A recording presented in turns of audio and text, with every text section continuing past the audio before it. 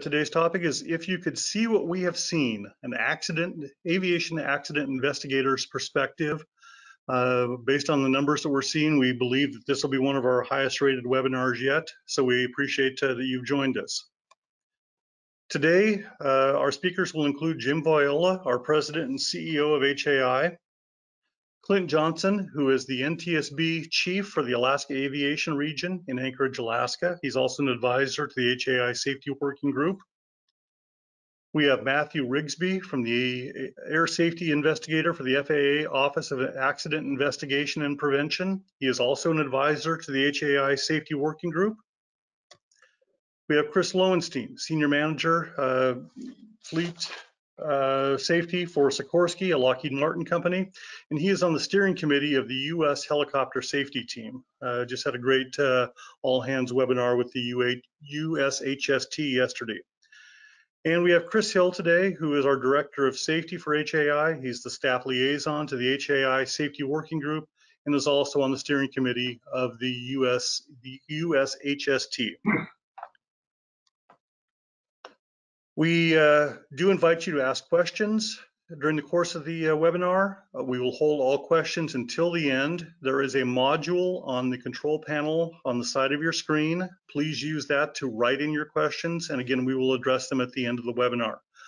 Please understand that we cannot accept questions about any open accident investigations anywhere in the world. That's just not something that we're going to address at all.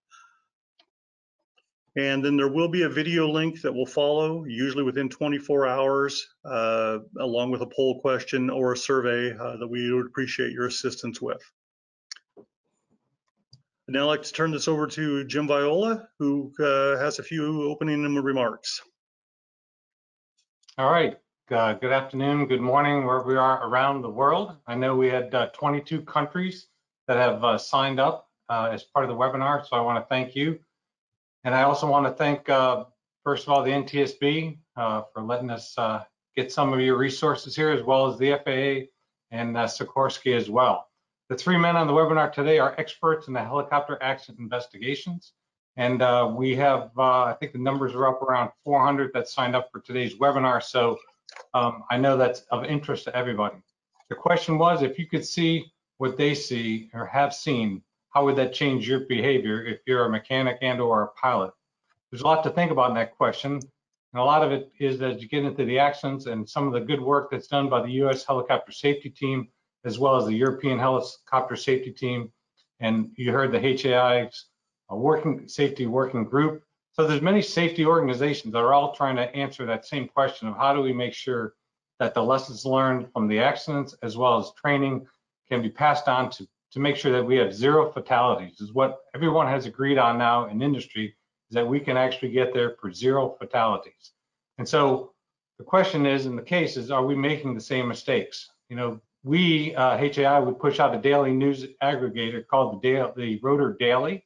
If you're not getting that, you can certainly go to our webpage and sign up. And really, most of the widely read stories are about accidents. And so we kind of question the ability that, you know, are we learning from those stories? Are we learning from others' misfortunes? And are we actually getting safer? And so hopefully today, as we go through some of the briefings here, you'll ask yourself those questions. You know, are we making the same mistakes out there, and how do we prevent that? We know we're human, and humans do have faults, but we have to put practices and procedures in place to be as safe as possible. And again, the goal for, I think, all the safety organizations are zero fatalities, and we know we can get there. So the safe and sound aeronautical decision making is certainly part of that. Well trained and well equipped is number two there. And so the fact that you are here today on this webinar, you know, you're probably the people that are doing all you can to be as safe as possible out there and trying to prevent that next accident, not only for you, but for those that you know in industry. And if you get what, you know, get some good stuff from today's webinar, please pass the link along to others that you work with daily. So I wish it was as simple as saying, let's just stop making the same mistakes and let's just go out there and zero accidents, zero fatalities, because we know it is possible. And I know when I was working a lot closer with the U.S. Helicopter Safety Team, and we're tracking the days between accidents, there was months that we've gone with no accidents. So if you can do that, if you can do it once, we can do it continually. So let's keep working towards that. And I know, like I said, the three people here, we're talking about Clint, Matt, and Chris, and I've known them all for over 10 years and the great work that they do on putting the puzzle back together of how the accident happened, and again, lessons learned, so that we can incorporate them in training or whatever we have to do to continue to get better. So with that, I'd like to now introduce Clint Johnson. And as I said earlier, he is the chief of the NTSB Alaska Aviation Regional Office in Anchorage. Welcome, Clint. All over to you. All right. Well, thanks, Jim. And it's great to be here. Welcome to sunny Alaska. Unfortunately, it's not real sunny right now. But nevertheless, I'm really glad to be here. Full disclosure, this is my first webinar I've ever been a part of. So all I can say is what could possibly go wrong? So, but anyway, thanks again, Jim. I appreciate the invite and looking forward to it. So as Jim mentioned, my name is Clint Johnson. I'm the chief of the Alaska Regional Office of the NTSB based here in Anchorage. And obviously we see a number of helicopter accidents, unfortunately, here in Alaska, but also nationwide. But before we get started, try to advance the slide here. There it is. Let's do just a real quick overview of what the NTSB does, just to provide a bit of a level set here. So the NTSB is an independent federal agency charged with investigating transportation accidents. Granted, we're going to be talking about aviation today, and we're only an aviation office here, but the important thing is, and if there's one takeaway that we get that you're able to glean today, is we're independent. Again, need to stress we have that independency. We're not part of the FAA, not part of DOT or any other federal agency. And typically what we do is we determine probable cause of any civil aviation accident. And then what we also do is issue recommendations to keep that accident from happening again if it's warranted. We obviously don't issue recommendations on every single accident investigation we do, but we look for those nuggets to keep that accident from happening again. So just a little bit about myself here, and just to kind of give you a little bit of a level set of my perspective and some of my views. I was actually, my family was in the helicopter business, came up to Alaska in the 60s, mid 60s, and operated for another 29 years here. We sold that business to Era Helicopters back in 1995. And then soon after that, I got on with the NTSB. I flew for them, was also in the management side. So my perspective is probably a little bit different than Chris's and also Matt's, but we all bring good past experience to this job that we're doing now, which is accident investigation. Been with the board for 24 years now. Time flies when you're having fun. It's amazing. I used to be one of the young kids, not the case anymore. And during that career with the NTSB, I have actually investigated over 800 accidents. Not every single one has been a fatal accident. That's total number of accidents that I've done during that time. So I don't do that to boast or anything, but again, to give you a little bit more perspective and a little more insight of some of my past experience here. When Chris and Jim had first asked me to do this, what they wanted is basically some takeaways from 24 years being with the NTSB. And probably the overriding one, without a doubt, is nobody is immune. Unfortunately, I've done fatal accidents on 150-hour pilots and 15,000-hour pilots. Again, nobody is immune. You drop your guard at one point in time, all those stars align, and we have a horrible accident. Second thing is that it always seems like when you're talking to other folks that have been involved in accidents, they always think that it's going to happen to somebody else. Well, I'm here to say, unfortunately, that's not the case. It can happen, and it does happen. And then also adhering to those personal limitations and also the organizational limitations. Those organizational limitations are there for a reason. They're written in blood. I hate to say it, but there's a reason why those limitations are there, and it's good practice to abide by those limitations. So basically, whenever we do press conferences, you always hear us revert back to the basics: man, machine, environment. And that first one should be person, but it doesn't fit in our little pyramid there. But man is more of the human portion of it, machine being the mechanical, did something break, And environment is the usually the weather, but other factors in the environment play into it. But 90% of the time, what we're addressing there is weather problems. So for our short amount of time today, we're going to look at just at the man portion, the human portion, the human interface into an accident. One thing we need to do going forward is weather does not cause accidents. You will never see one of our probable causes saying that the weather caused the accident. It's the actions of the pilot or the flight crew into those weather conditions could be a factor, but you'll never see where it is an actual cause as far as weather goes. So we're going to talk a little bit about CFIT accidents. Unfortunately, we've seen a rise in CFIT accidents. CFIT being controlled flight into terrain, very basic. Taking a perfectly good helicopter, flying it into rising terrain, usually in low visibility or reduced visibility, I should say. The one cool thing about hanging out with the NTSB is I get a chance to rub elbows and work with some folks that are a lot smarter than I am. I'm here to say I have to pinch myself every once in a while, but Evan Byrne, Dr. Evan Byrne, is the chief of our Human Factors Division in Washington, D.C. Lots of experience, a GA pilot himself, and has a tremendous background as far as human factors and flight crew errors that have been made. So about 2 or 3 years ago, I went to Evan and I asked him, I says, give me 6 top contenders as far as human error or CFIT accidents, those top 6 areas that you normally see. And it took him a couple days to get back to me, but here's kind of what we came up with. The first one's kind of a duh for the most part. Marginal VFR, dark night conditions, basically reduced visibility. Everybody knows that that's the case, but it has to be number one, no ifs, no ands, no buts. Second one is the reluctance to abandon a plan. You're trying to get through a mountain pass, and I'm talking about flying up here in Alaska, trying to get from one community to another. You have that plan. You're hell bent on getting to the location or to your destination, and there's no backup plan. That pretty much goes hand in hand with this one. No backup plan, no alternate. If you can't get from through one area, where are you going to go? Where's your alternate? Pressure to succeed. Anybody that has done this for a job, I was there myself. You always want to do the best job for the customer or for the client. It could be self-induced pressure. It could be external pressure from the operator.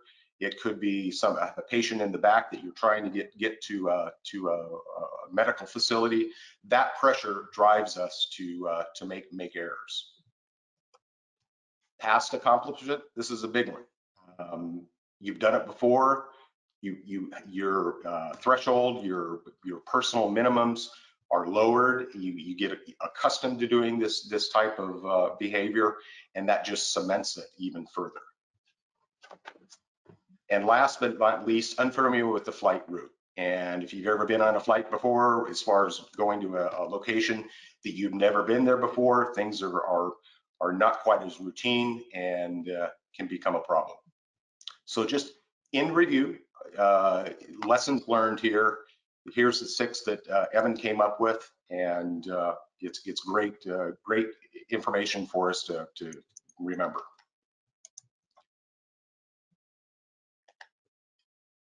So at our, trying to advance the slide here. So at our NTSB Academy, which is in Ashburn, Virginia, there's an inscription outside as you walk through the door. And basically what is engraved in that inscription is from tragedy we draw among to improve the safety of us all. And that's basically what the NTSB does. Long story short, we investigate accidents, we learn what happened, and then try and get that information out to keep it from happening again. So with that, I am going to turn it over to Matt Rigsby, somebody that I've worked with for many, many years on the FAA side, and NTSB and FAA work together all the time. Matt's a great guy, a great American, and take it away, Matt. Thanks, Clint. Let's get mine up here.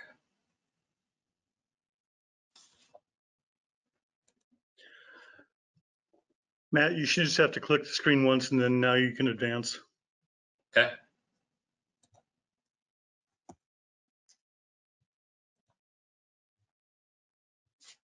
There we go. Okay. Good afternoon, everybody, and thank you for joining us. And I will say, welcome to sunny Texas. It is a beautiful sunny day here in Texas. And like Clint said, I'm been in this. I worked back from a manufacturer standpoint, and then I came to the FAA 22 years ago now. So the FAA's role in accident investigation is similar to the NTSB. We are part of the Department of Transportation, and we have the responsibility to ensure safety and efficiency within the National Airspace System. By statute, the FAA is a party to all accident investigations, and but we do not determine the probable cause. That's the NTSB's responsibility, and we are there to help them hopefully get to the probable cause as well. The FAA has 9 areas of responsibility that were involved. They include things like FAA facilities, airworthiness of the aircraft, FAR adequacy or inadequacies, airman certification, medical, airport certification, hazmat, and the medical qualifications. And then ultimately, where a lot of people kind of get confused with this is FAR violations. And we do get in FAR violations. We'll talk about those in a minute. Most GA accidents are deemed what they call limited by the NTSB, which oftentimes means that they will not travel to those accidents. Last statistics we have, about 12% of the GA accidents, they still investigate 100% of them, but the FAA is delegated to investigate the rest of those limited accidents. The FAA investigates all accidents as well as some incidents, and the FAA travels to about 90% of all of the accidents out there. During this difficult time of COVID and everything that's going on, I would like to give a shout out to all of our, there's about 3,600 FSDO inspectors out there and over 100 FSDO offices out there, but they are still launching on fatal accidents, about almost 99% of the accidents out there. I can only think of a couple of fatal accidents since COVID started that they have not responded to. So they're really doing an outstanding job launching all those accidents and then providing that information to the NTSB from the scene and acting on their behalf on scene. We investigate also about 3,000 incidents annually, and those can be anything from drone issues to commercial space events. As a party, of course, every FAA, like any other party member, the FAA shares what they learned with the NTSB.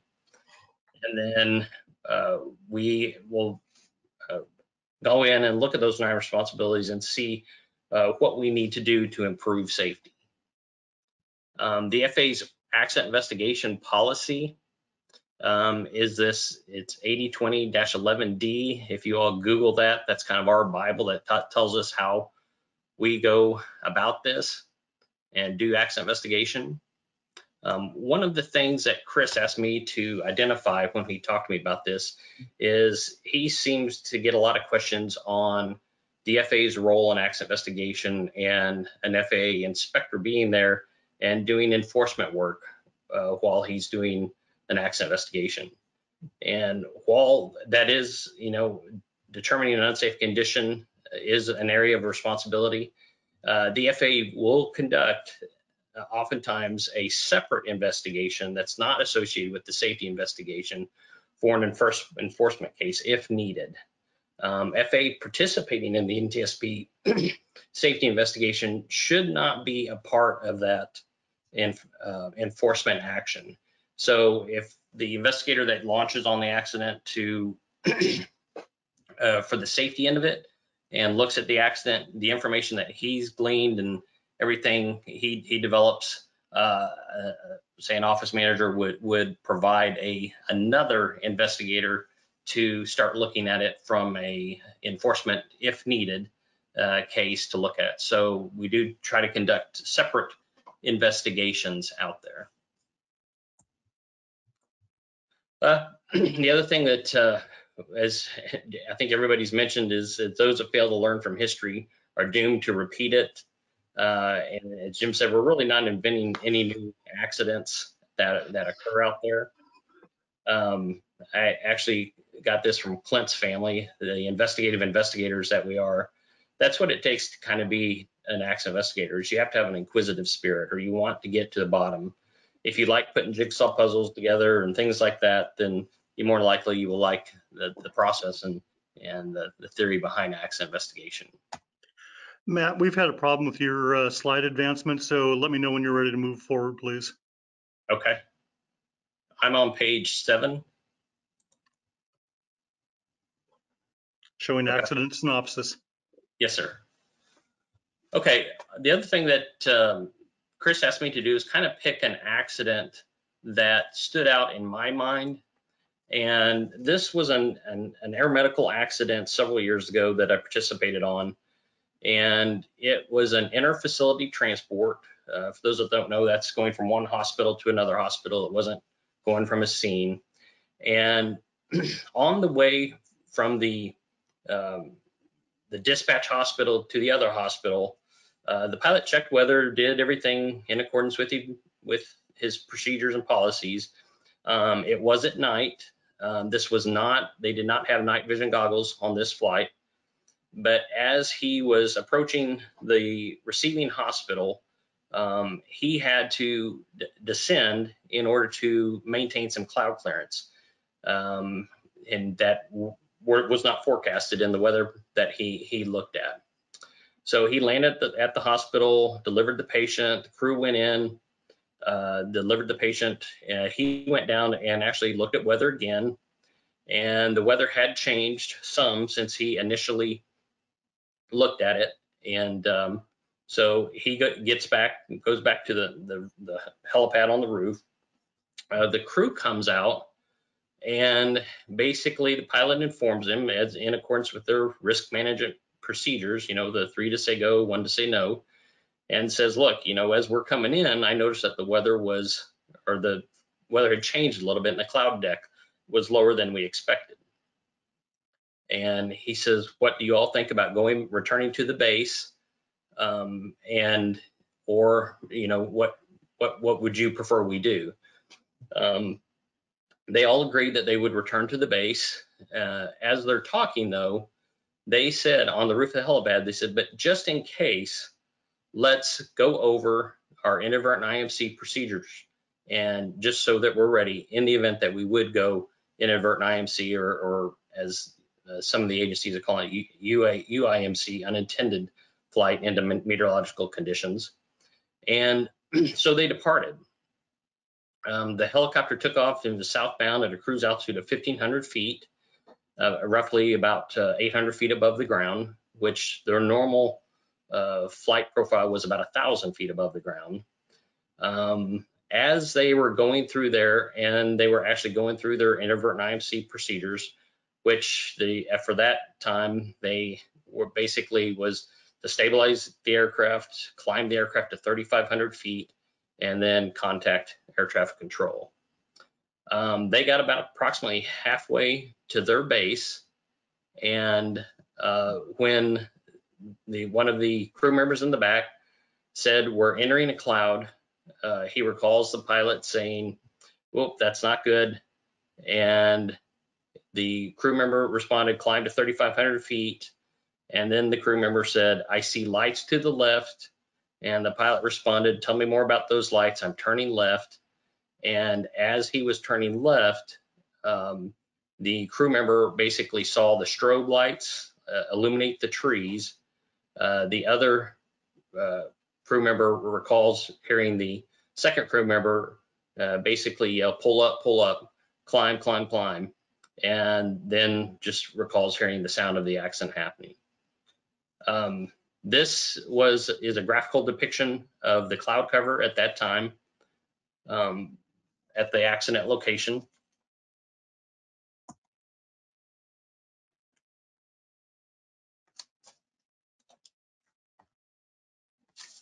Oh. And this is the subsequent result. Unfortunately, the pilot did sustain fatal injuries in this accident, but the crew members survived and were there to tell us the story. As we're discussing, with the crew members and post interviews, we asked questions like, would the company have allowed you to go to a different location? They actually had an alternate base very close to the hospital that they could have landed and spent the night. They said they're like Clint used some of his. They weren't willing to accept the situation they were in, and they all wanted to get back to the base. It was a primary reason why they chose to continue the flight. The pilot himself, like Clint said, it's everything from low time guys to high time guys. This gentleman was, I'd say, relatively moderate time, 2,384.7 hours. He was also military time, and he was a Chinook driver, so he had experience. He had about 200 hours of actual instrument time that he was using. One of the sad parts and the repeating things that I see in these accidents is this pilot had just completed actual inadvertent IMC training 2 weeks before this accident. The training he received was basically to stabilize the aircraft, wings level, climb, call ATC, declare an emergency, and then ask for vectors to VFR, or if necessary, vectors to shoot a basic instrument landing if VFR conditions were not available. The aircraft he was in was not a IFR certified aircraft. It was a VFR only aircraft, and the company was a VFR only aircraft. So why did the pilot not do as he was trained? His first response, rather than, even though his crew member, and they supposedly had just gone over their inadvertent IMC procedures, was rather than climb, he actually said, "Tell me about the lights. I'm turning towards the lights." I wish this could say this was an isolated case. Unfortunately, it's not. These statistics are from the U.S. Helicopter Safety Team, the joint industry FAA HAI participant groups that do the analysis. The UIMC category jumped out of the chart in 2019. It's the #1 killer for helicopter accidents today. It was present in 8 of 24, or 33% of all U.S. fatal helicopter accidents for 2019. That percentage for 2009 to 2013 was 17% of all fatal helicopter accidents. And then in 2014 to 18, it was 14% of all helicopter accidents. I think Jim mentioned about aeronautical decision-making. Train like you fly and fly like you train are some takeaways.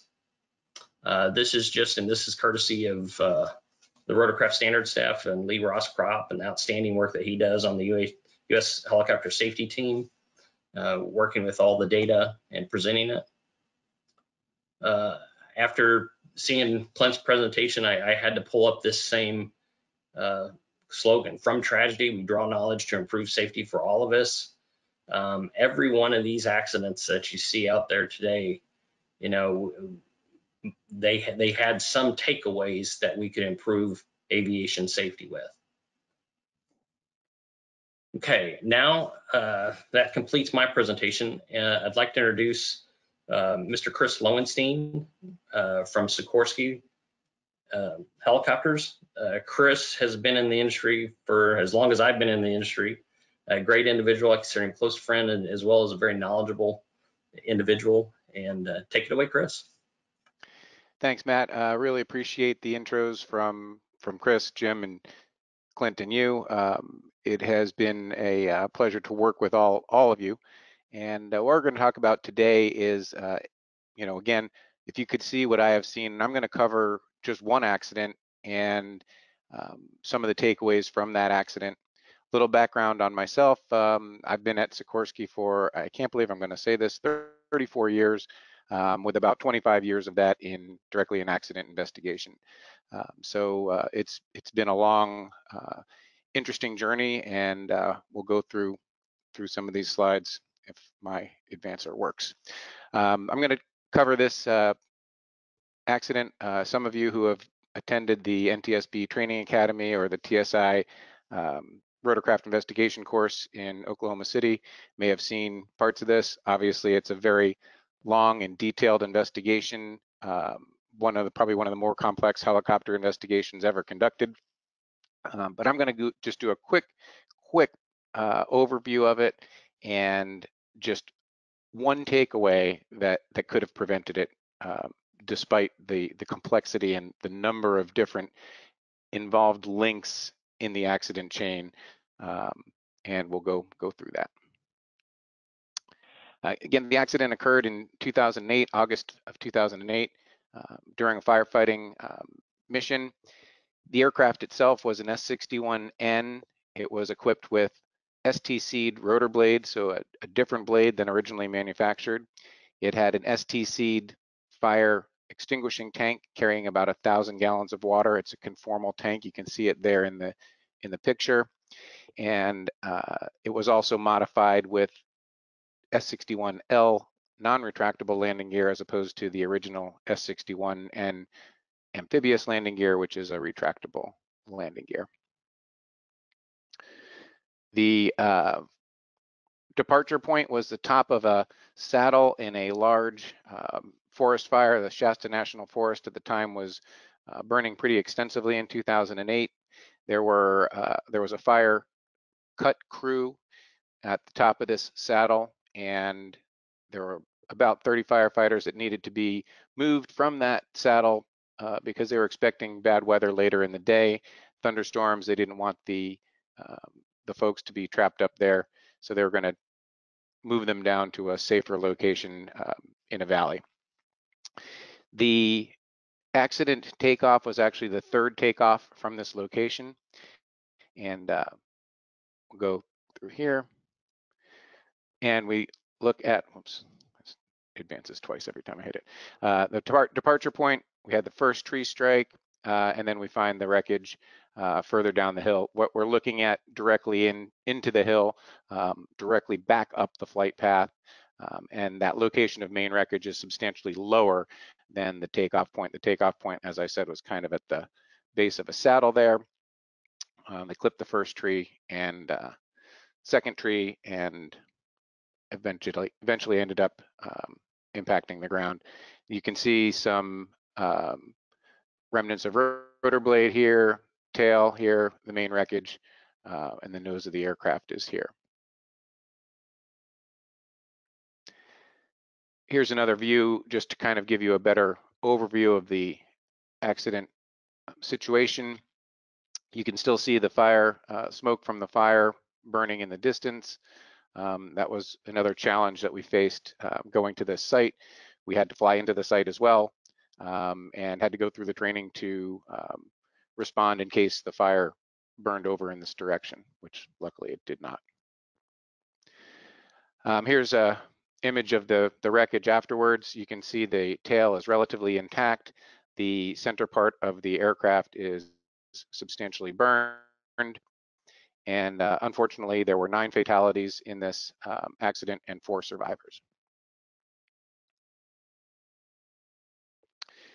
Here's an NTSB slide showing the angle of impact as the aircraft came through, cutting trees and ending up impacting below the primary, the last tree that they hit there. It again sparked a substantial post-crash fire. You see 2 different color flames in this picture here. The brighter white flames to the left is the gearbox magnesium burning. It burns extremely intensely. It's very hard to put out, so that continued to burn for some period of time. The more orange flame is the typical organic material like fuel and the fuel cells themselves burning.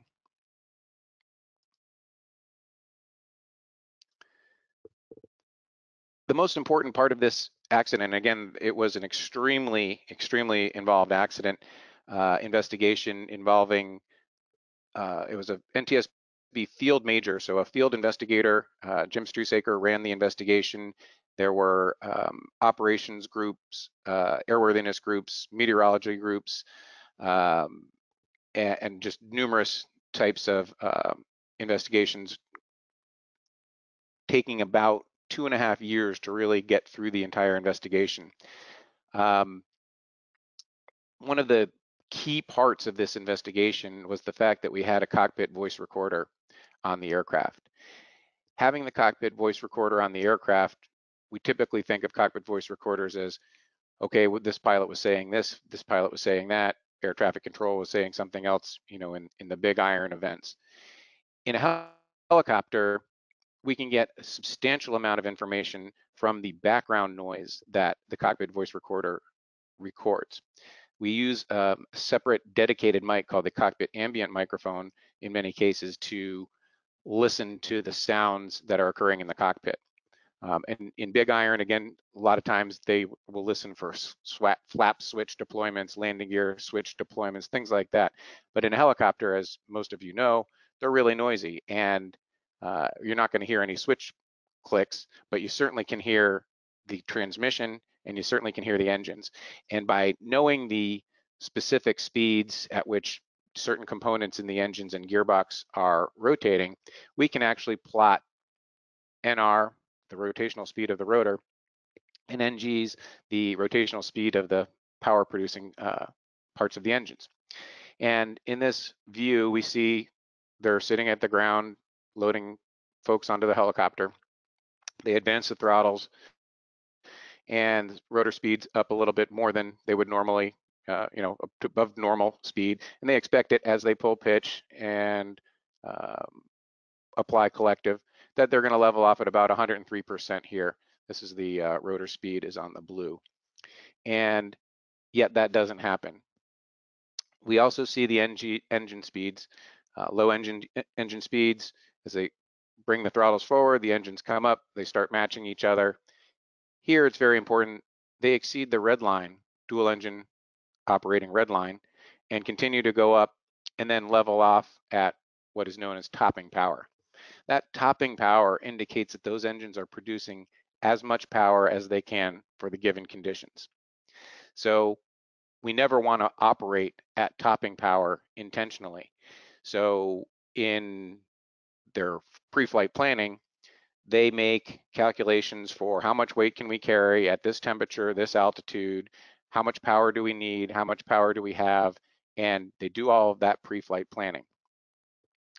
And obviously here, something went really, really wrong because they're at topping power. We see the power continuing, or the rotor speed continuing to droop below 103% where they expected it to level off, continues to droop. There's a comment on the CVR about drooping. We have a little bit of recovery here, and that's as the pilot attempts to lower the collective just a bit to regain some of that rotor speed, but then sees the trees coming up, pulls it again, and we lose the CVR just before impact. So what we're seeing here, what could they have done differently? Now, I can't go into the entire investigation because it takes about 2 hours to do so, but there were numerous issues with the pre-flight planning for as much as how much power available they had. Some of the charts were wrong. How much power was required for the blades, some of that data was wrong. The weight and balance of the aircraft, some of that data was wrong. And when you study this accident, you realize how many different things were wrong. But the takeaway and what I really wanted to bring to this group is that this accident could have been prevented not once, not twice, but 3 times. As I mentioned earlier, this was the 3rd takeoff from this location. On the first takeoff, we went back and looked at the CVR, and they went to topping power on the first takeoff for a substantial amount of time, not quite this long, but a substantial amount of time. We went back and looked at the second takeoff. On the second takeoff, they just hit topping power because they had burned so much fuel that they were substantially lighter than the first takeoff. But they did hit topping power, which is, again, not expected on a routine takeoff. And then on the third takeoff, we see that they're at topping power literally until they hit the trees. There were several reasons why they were at topping power. I mentioned the power available issues, the power required issues, and the weight and balance issues.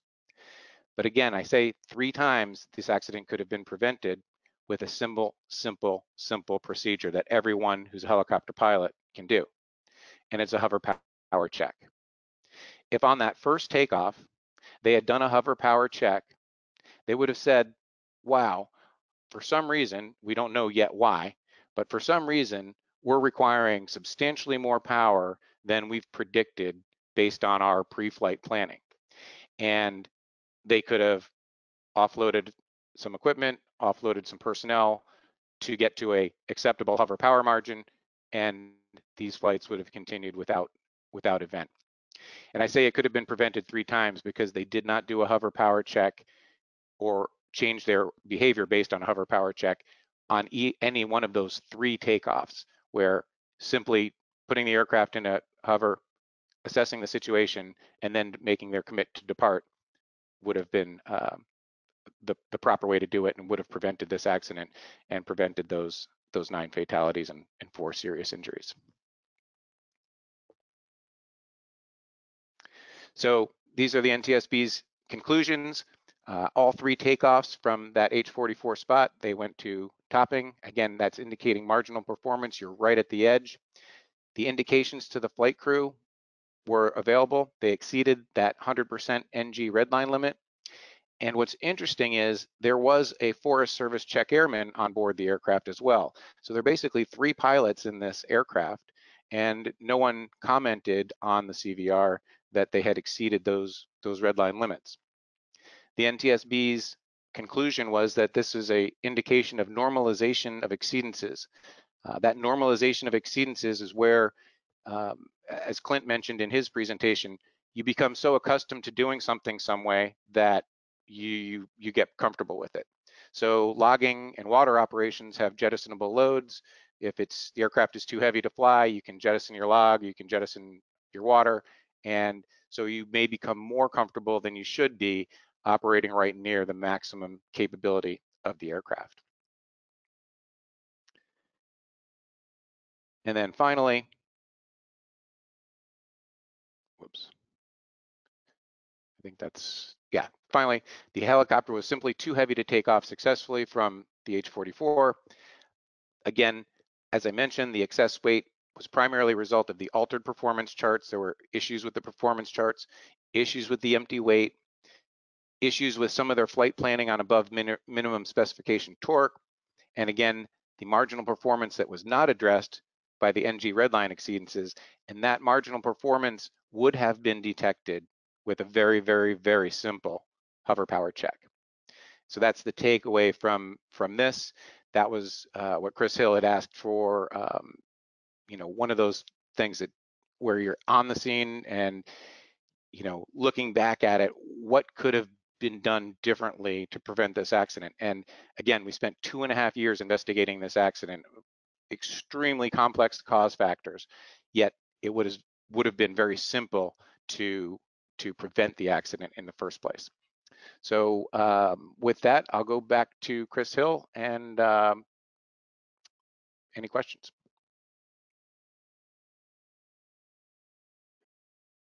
All right, thanks, Chris. Outstanding presentation. Thank you for that. And I'll go ahead and ask Matt and Clint to go ahead and join us on the panel here, and we'll light this candle. All right. Well, first of all, thanks so much. Already you offered some really rich, actionable tips and tricks to prevent future accidents from the same things you continue to see over and over again. I appreciate that. I had a great little comment above and beyond that, but I'll go ahead and quote one of our folks that are listening in today, Robert Kandell. And he says, I believe some pilots are able to witness or understand the devastation and loss of life via first or second-hand account like you guys. That would force us all to accept and maybe think twice before we take unneeded risks. I think Robert said it no better than anybody else could say. He says, finally, he salutes all of you and all the things that you do, and lots of things that you simply can't forget. But thanks for passing that on to our folks listening in today. We really appreciate that. So a couple of little housekeeping items. Some folks have commented that they've had a hard time reading the slides. They're maybe a little too small. That's a common problem. Some maybe not even see the slides. I just draw your attention to your panel off to the side where you have your file menu options and things of that nature. Right off to that side, you should have one of the tabs that reads handouts. Each of your panelists today has graciously provided a copy of their presentation. Reading it or watching it out of context probably doesn't give you as rich of an experience as you received today, but there is one particular nugget on there that really resonated with you or you wanted to see or read again. By all means, feel free to download those. Those will be available throughout the webinar, and then we will finally have a final recording that Dan will review at the end on all that. So let's get started here. We've already got quite a few questions rolling in from the audience, and I'm looking forward to getting into it. Each of you talked about various aspects, whether it be operational planning, culture, technical performance. One of the key things I think is going to be great for the audience to listen in on is just kind of getting inside your head and understanding what you see and observe and feel, and what the emotion you experience during the course of your accident investigation career. So we're going to try to focus on those type of questions today. So right off the bat, we've got one of our repeat listeners and former HAI safety director. So I'm still trying to fill his big shoes, but Jay Heffernan, thank you for your kickoff question. You beat everybody to it. He quotes one member of the panel today. We'll see what one of you figures it out. Is often quoted as saying, the metal never lies. While this is true, people do lie. So what is your most effective technique to overcome this obstacle to investigations? Ring a bell, anybody? Chris? Yeah, I believe that was me. I've worked for Jay for a number of years and have great respect for his expertise. But yeah, the metal never lies was told to me by a crusty CW4 on an Army investigation many moons ago, and it's true. And people don't intend to lie in most cases. Some cases they do, but many cases they don't. But people who have witnessed an accident generally have never seen an accident before. So the brain's processing capability is not really what we would expect. There's a lot of interpolation and extrapolation that occurs when your brain sees something that it's never seen before. So the recall of that event is often distorted, both in accuracy and usually even more in time. The sequence of events and the relative proximity of those events can be often very confused. And that's how we use the human response to an accident. We have to correlate it with hard facts like the metal and the CVR and the actual recorded data to actually fix those pieces in time. But great question and good to hear from you, Jay. All right, great response there. Thanks for that, Chris. All right, so one of the things we promised in our e-blast going out to everybody, prompting people to join this event, was we wanted to help them understand some of the things that frustrate you the most. So all of you have, and I've had a similar unenviable experience of reviewing cockpit voice recorders like you just mentioned, Chris. And sometimes you just hear the same tape playing over and over and over again. I'd ask, maybe I'll just go to you first, Clint, since you're next up on my screen here. Is there any particular thing that you've listened on a tape or experienced out in the field that just drives you crazy with frustration that you just wish we could reverse, and share that with the audience today and maybe take that with them? Yeah, I mean, probably one of the toughest parts of our job is listening to a fatal cockpit voice recorder. That leaves a mark. Long story short, it leaves definitely a mark in your daily life, coming back home and trying to forget that. So all I can say is it definitely is moving to hear that. I guess, you know, as far as my frustrations, and maybe it's just my age, hence the gray hair here, is seeing the same thing happen over and over again. We can preach to the cows come home, but the same things. We're not inventing new ways to wreck helicopters, unfortunately. And I know Matt Zuccaro said that, you know, in his years for a long, long time. That's probably my biggest frustration. But I'd like to hear from Matt and also Chris as well, because I think we probably should all share in this as well. Yep. Okay. Yeah, if it's Go ahead, okay. Matt. Okay. Yeah, I totally agree. I mean, after doing, I think, around 250 plus field accidents now, you know, a common thread, I mean, there's multiple threads, but a common thread is that a lot of times the accident is preventable. There's either like some people refer to it as PINK, procedural intentional non-compliance. They either violate the rules or they violate their SOPs. They don't follow the checklist. That's one thing that it seems like is a recurring theme. Doing something like Chris said, the hover check, or just like when I was learning to fly, my instructor said, the first thing I want you to do is just bring the aircraft up to a 3-foot hover and just sit there a minute. Just go back, do a cross reference, and then depart. So that if something's wrong in that while you're at 3 feet, it's easy to handle. Just put the aircraft back down and go on. And so not following checklists, not following procedures, that type of thing is very frustrating. One quick other thing is we all have done accidents where we have friends or colleagues involved in the accident. I did one before I had to recuse myself because I knew him. But the first thing that he told me is I pulled up on the accident scene and got out, and I said, Charlie, are you okay? And he said, I'm okay. He said, but Matt, I knew I shouldn't be flying. But he pushed himself. He was going through a divorce. He was sick. Wasn't living in his house. Just the human factors that play into it. I don't think we all, pilots and individuals, can take that into account enough. So, Chris, I'll pass it on to Chris. Yeah, I agree. It's the repeated accident, I think, that is the most frustrating to an investigator. Our whole purpose for doing this job is to prevent accidents. And once we find the cause of an accident, we want to prevent that type of accident from happening ever again in the future.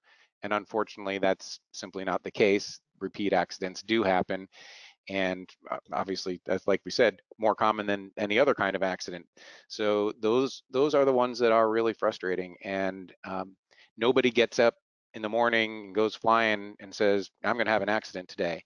Everybody's doing what they're doing for a reason, for their mission, as Clint said earlier, to keep the client or the customer happy. You know, I think that, you know, we've spent a lot of time focusing on EMS world because HAA, because those guys have all kinds of pressure, and we've done a lot to take that pressure away from the pilot directly, but we still know that those folks are under tremendous amounts of pressure, and we need to do everything that we can to manage that pressure, and using SMS and personal checklists and personal minima and things like that to really reduce those types of repeat accidents. All right, thanks. I appreciate that. Well, we're getting lots of questions in here asking for details about the actual accident investigation, technical things about the weather, performance. In order to focus our discussions, I'll just remind everybody, feel free to go to the NTSB site, look up these particular accidents, and maybe we can provide the case number for each one of these docket numbers so they can be easily tracked. People can get lots of rich information and details on that. So I apologize for not getting into those specifics.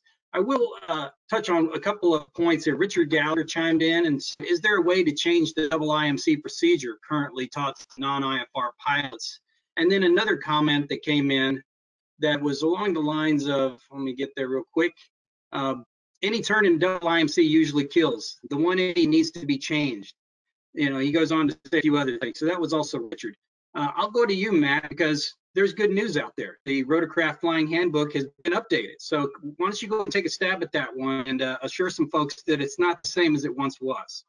Right. Yeah, that's one of the things we've recognized as an agency, that where the Rotorcraft Flying Handbook was lacking in. And so it has been updated, and it's continually being updated. Matter of fact, I believe there's another update in progress to go into UIMC even in more detail. The lost train of thought there. It is a killer. We recognize it, and so we're trying to do what we can to get the word out there. I do know that, you know, it seems like, and I don't think it's just helicopter pilots. Pilots in general are reluctant to declare an emergency with air traffic. And it's just, you know, it's not that big of a deal to declare an emergency.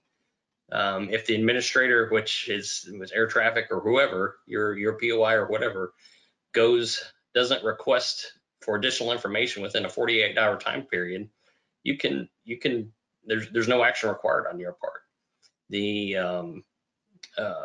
If a controller gets you down safely, more than likely, you know, it may be a non-event to you. You know, just take it as a lesson learned. You made it through it, and you got back on the ground safely.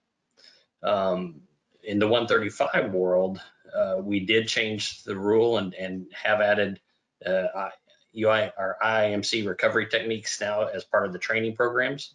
That 135 operators are now required to do that as well, even for VFR only operations. So I know the FAA continues to work with industry on coming up with the best procedures for it. All right. And with That's great response. We are approaching the top of the hour. We knew that we'd get lots of questions on this one today. So for those of you who have a hard stop at the top of the hour who are listening in, we understand if you need to step away, but for those 300 plus that are still with us, we welcome you to stay on board. We'll ask some more questions. All right, we'll keep moving on. So let's go ahead and let's see. Yeah, let's go ahead and shift to this one. Segrin Segmundson ask a question about your career. What kind of professional background can lead to a career in accident investigation? Is being a pilot an example of a requirement? Any one of you want to grab that one and go? Okay, so I'll start off here. As far as field investigators, it is required to be a pilot. You do have to have a commercial instrument. There are pilot requirements. You don't have to be a helicopter pilot. Obviously, that's icing on the cake if you do have it, obviously. I mean, just a quick story how I got into it. As I mentioned before, parents were in the aviation business up here. I flew for them. I used to haul the NTSB around and from accident site to accident site, and over the summertime here, and got to know the guys. When we sold our business, they contacted me and says, hey, be pretty good at this, and just on a whim put an application in, and I was lucky enough to get it. Now I know how lucky I was, because it's a pretty sought after job, but kind of a different way of getting into it, but nevertheless, it's been a great career.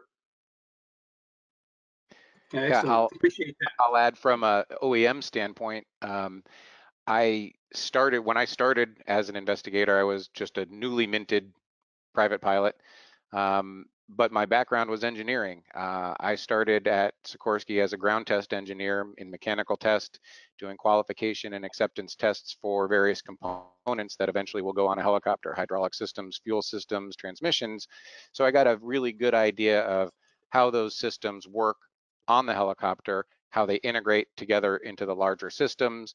And that was really a good foundation with a mechanical engineering background to become an investigator. So, you know, there are other routes besides piloting to get into that as well. One of the folks that I worked with in my early days as an investigator at Sikorsky was a former Marine crew chief. And so he had a more maintenance focused background. And the third investigator at the time was a pilot. So we had a really good diversity of experience: engineering, maintenance, and piloting. All right, well, great. Well, hey, Skip, a lot of the folks tuned in, as you may recall, there was 63% of the folks listening in have already been party to an investigation. So a lot of what you're sharing here today, they're going, yeah, I got it, been there, done that. So maybe there's something we can offer for them. We had a good question coming from Vincent Jansen, a blast from past for me, a Coast Guard officer who spent quite a bit of time teaching accident investigation to fellow Coast Guard aviators. So he's got a question for you guys. Do you have any best practices to overcome hindsight bias in the accident investigation process? That's a good one. I know I myself I look at every accident as the first accident I ever looked at. I try to go in without any blinders and just do the systematic approach to it by, making and accounting for everything that's required for flight. I want to see there within the first few hours. If I don't see something, if I'm missing a tail rotor blade or a chunk of main rotor blade or something critical to the flight, then that's, I want to make sure at accounting for that to make sure that it gets, that we find it and figure out what happened to it. So I think treating each one like it's your first time is my approach to it. I don't know what the other gentlemen do, but that's kind of the way that I try to keep my bias out of it. Yeah, I mean, I agree, and I echo what Matt says. We have a certain process that we follow. We try to do everyone exactly the same as far as the on-scene and all those procedures. Not every time can you do that, but that's what we strive to do. But I agree 100%. You can't bring bias from another accident into this accident, at least not at that juncture, at the beginning part. You're there to gather the evidence. That's it. You're not in an analytical portion or a portion of the investigation. That on-scene stuff should be just automatic as far as what you're gathering, the way you gather that evidence and guard that evidence. Good sound advice. Thank you for that, and thank you for the question, Vince. Go Coast Guard. All right, so moving on, we had a couple of questions come in from Eric Wallace Jr. and Carlos Schillinger. They both asked a question about pilot pressure. Do you all think we should do more as a community to reduce the pressure pilots face? And what might that look like? Well, I know like NIMSPA, National EMS Pilots Association, they have an extensive program called their No Pressure Initiative. And that if you can go to their website, I think it's nimspa.org, or go through AIMS or HMOA or any of the other association websites. Matter of fact, HAI may have a link to it. I'm not sure, Chris. But, pressure is real. And I think whether it's self-induced or company-induced, it can be deadly. And, with SMS on the forefront of pretty much everything, company pressure is one thing, but I honestly feel that from a pilot perspective, sometimes we're our own worst enemy and we create the pressure ourselves. So. Nope, absolutely concur. Good advice. Okay, let's move on. I'm going to ask you, I'm going to kind of get a little bit in your head there, Clint. So we've, you recently did a spotlight of safety as a member of the safety working group. Thank you. And you were talking about just this type of topic here, key things to remember. And one of the things you brought up, and you kind of touched on it in your presentation, was human factors and how human factors, the broad scope of human factors, apply in accidents. And we saw firsthand evidence to this in a recent NTSB final report that cited the operator's safety culture as a key issue in the accident chain of the influences. And they even laid a little bit of citation on the grounds of the FAA for failing to mandate SMS for certain commercial operations. So have we entered a new era where we're placing more emphasis on the full stream of human factors, including supervisory and organizational influences, and not just focusing on just the acts and the behaviors that lead to those unsafe acts? What do you think about that? Are we going there? Great question. And the short answer is yes, we're entering a different era here, but let me qualify that. So 24 years ago, when I started with the NTSB, a straightforward CFIT accident or inadvertent IMC with loss of control was the probable cause at that time, years ago, would read something like pilots continued flight into IMC conditions, loss of control, in-flight collision with train. That's where it would stay. Nowadays, we've learned over the years too. So in most cases, the regional investigators have a lot more resources available, whereas human factors investigators, our human factors folks are much more involved nowadays in regional accident investigations than they were back then. And one of the reasons why is we're doing a much, much deeper dive now than we did 20 years ago. And we know that just peeling back that first layer of the onion is not far enough. So we're doing a much, much deeper dive. And each one of our regional investigators, if there's a reason to bring in one of the specialists from Washington, D.C., that's human factors investigators, we have that ability and our management supports us on that. So hopefully I addressed the question there, Chris. Oh yeah, great answer. Appreciate that. So thanks. Let's go ahead and try one of these technical related ones. This is going back to you, Chris.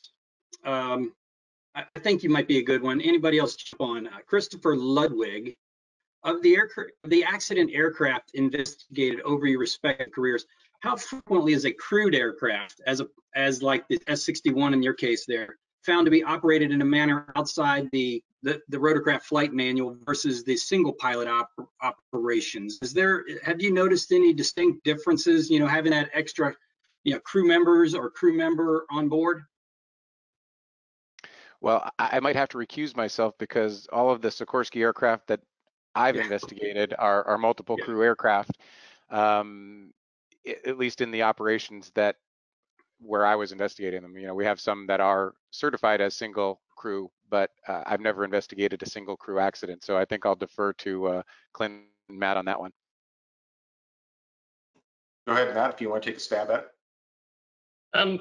Sure. I mean, it's unfortunately the majority of the aircraft helicopters flying out there today are Part 27 single engine, single pilot aircraft out there. But I think that sometimes we get maybe tunnel vision on what crew is.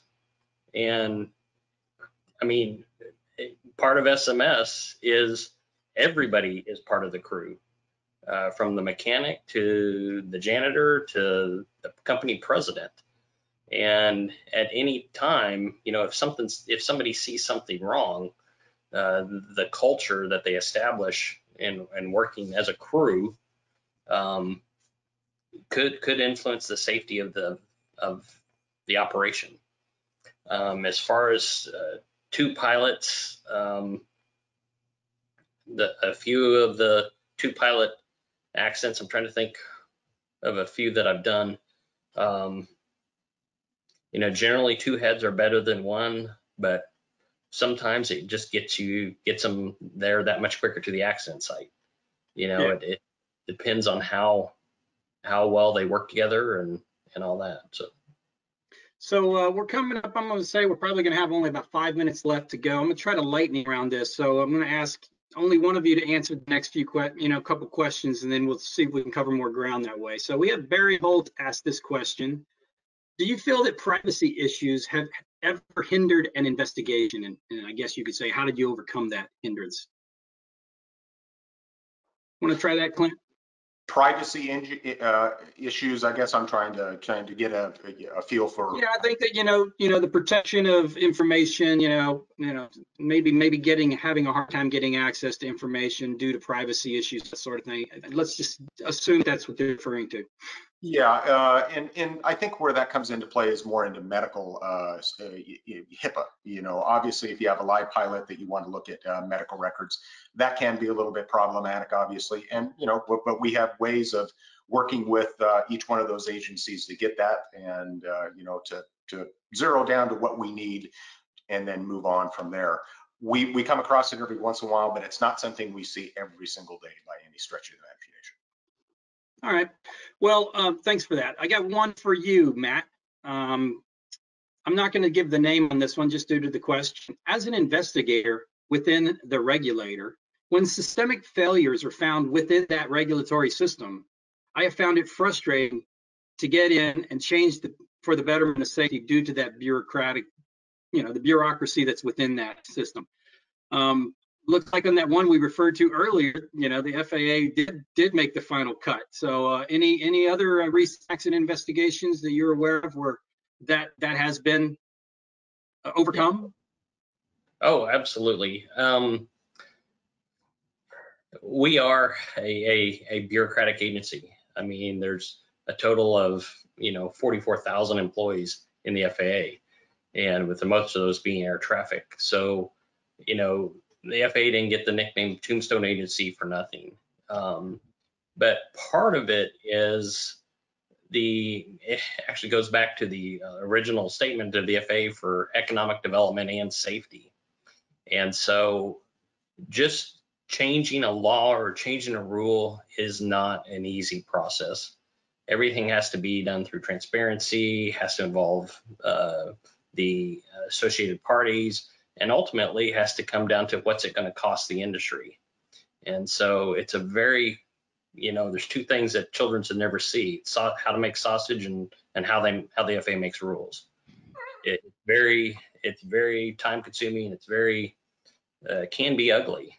On the other part of it, I worked with one manufacturer just in the last few years that it was a helicopter operator in this one, and they had never had this type of failure within their rotor system. It caused a fatal accident. They're on scene. I actually didn't launch this one, but they sent me pictures and say, hey, what do you think? And this is bad. And it was a fatigue failure of a particular component. And we worked with the NTSB. The NTSB said, yeah, well, we'll get to it. In a couple of weeks, we'll get it looked at in the lab and that type of thing. And, I went on to my management and said, this is something that we think needs to be looked at as quick as possible. The wheels got in motion. NTSB looked at it and determined, oh gosh, it is a fatigue failure. And then 7 days from that event, we went out with an emergency AD and actually found 2 aircraft within that time frame for the inspection that had cracks in this component. So look at those saves. So we can move fast if needed, but it is a frustrating process, and I feel for you. It's frustrating for us as well as safety professionals. All right. Well, for all the regulators and government entities that are trying to do the right thing, sounds like Matt has a few words of advice. Can't guarantee you'll crack the code tonight, but we are making headway. So keep up the fight. We're probably gonna have time for 1 or 2 max here. I'm trying to reach out to our international folks here. We have one from Luis Andres Preto Rojas. Is it possible to get information about accident investigations around the world, specifically in areas like Latin America? It is quite hard to obtain clear and updated data to understand and learn about helicopter accidents. I'll take on the first part of that one, and if any one of you want to pile on. So if you go to rotor.org/safety, and you could scroll down to the bottom, there is an area called Other Aviation Safety Reports. And in there, we provide links that have been made available to us for various international regional. We have Brazil, Canada, Europe, Japan, and the United States, and the list is going to grow. So we will work hard with our other entities around the world, the regional partners, to continue to populate this list, and expect this list to continue growing. Keep checking back, and then anything else you'd like to add, particularly with you, Clint? Any thoughts on that one?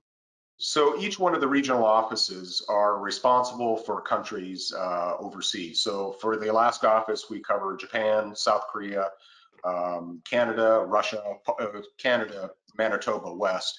So we have relationships with those folks. So whatever country it is, what I might suggest is see if you might be able to reach out to the regional office that's in charge of that that country and see if there's a way to maybe get a little bit more information out of them. But again, but we have relationships with countries that I just mentioned, but not the one that you mentioned there, Chris.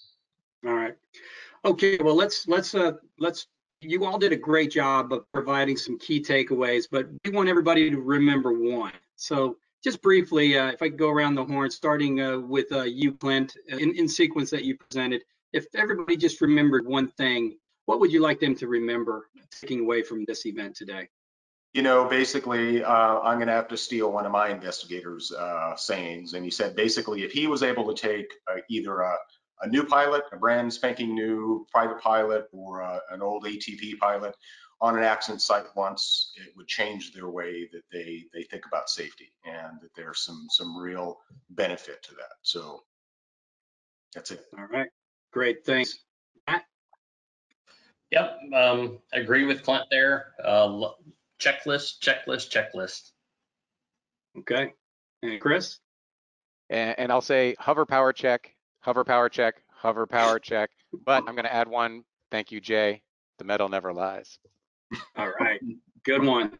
Well, all right, so that wraps it up for today. We certainly have a lot of information packed into this one. Certainly could have gone on much longer, but we want to respect your time. So I'm going to sign off now. I want to hand it back over to Dan, and take it over, Dan. Thank you, everybody. Gentlemen, thank you so much. That information was invaluable. It was sobering. I hope that people can understand that what horrific things you see on a regular basis and how you want to change that so that you don't see those things on a regular basis. So do appreciate your time. I invite you to go ahead and turn your cameras off, and we've got just a little bit of housekeeping work to finish up with for the day. We do have a follow-up questionnaire that'll be coming to you shortly. We do ask that you take just a few minutes to fill it out. One of the questions we ask always is what you'd like to see in a future webinar. That information is very helpful to us. We want to make sure that we are providing topics that you find of interest. Save the date. Next week, we have our HAI at Work webinar on maintaining insurability in a challenging market. That will be the same time as normal, 4 p.m. Eastern time. We do look forward to sending you the invitation in email, social media, and Rotor Daily. You should find that fairly soon. As always, we close with, let HAI know how we're doing. What can we do better? What can we do that will better serve you? If you like things that we are doing, please let us know that as well. The easiest way to do it is contact president@rotor.org through an email. Jim does receive every email and does assign it to staff members for tasking. So we will pay attention to those emails. We do appreciate your time today. We know that there's always many things going on. Until next week, we ask that you fly safe, that you be safe, and we'll see you next week.